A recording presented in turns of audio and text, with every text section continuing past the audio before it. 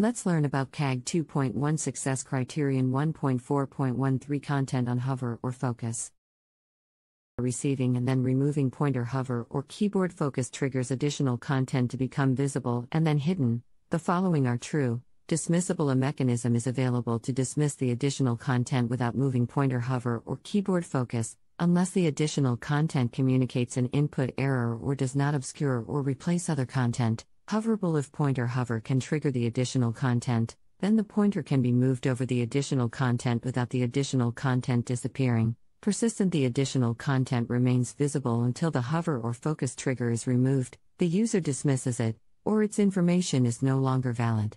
Exception: the visual presentation of the additional content is controlled by the user agent, and is not modified by the author.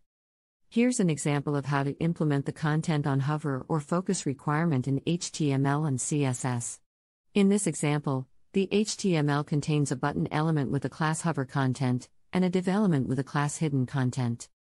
The CSS styles the hidden content element to be hidden by default, display, none.